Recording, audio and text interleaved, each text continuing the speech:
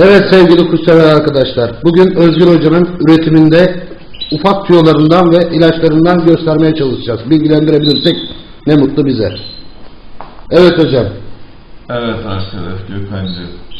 Şimdi bu YouTube'da da var bizim videomuz. Bu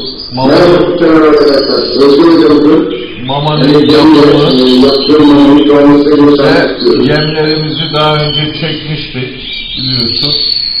Şimdi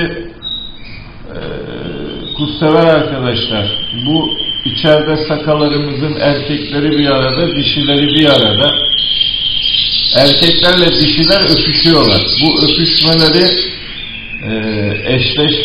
anlaşmış çift olarak yorumlamak bizi büyük hataya götürür. Erkekler kendi arasında, dişiler kendi arasında öpüşüyor. Bu bir araya attığın bir erkek bir dişinin öpüşmesi onun eş tuttuğu anlamını taşımıyor. Bizim yapacağımız şey şu anda erkekleri ve dişileri ayrı tutmak. Erkekler bir kabinde, dişiler bir kabinde. Kanarya'da sezonu açmak üzereyiz. Erkeklerimizi tekledik. Dişilerimiz bir arada. Bunlar benim İtalya'dan babasını 90 euroya aldığım Timrado yavruları. Bunlar erkeklerimiz, dişilerimiz içeride bir arada duruyor.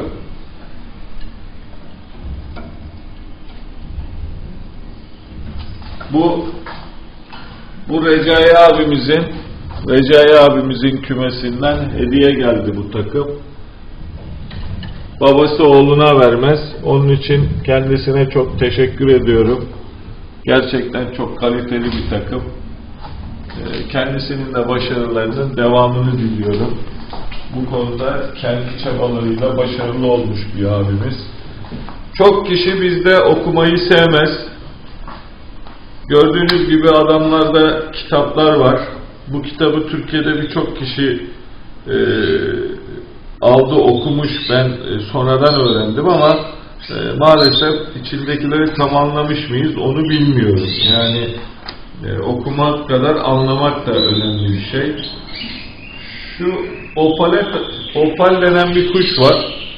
Bu opalin rengini ben sevemedim ama şu anda pahalı satılan bir kuş. Nedenini de bilmiyorum. Kitap 3 bölümden oluşuyor arkadaşlar. Hastalık bölümü var. Beslenme bölümü var.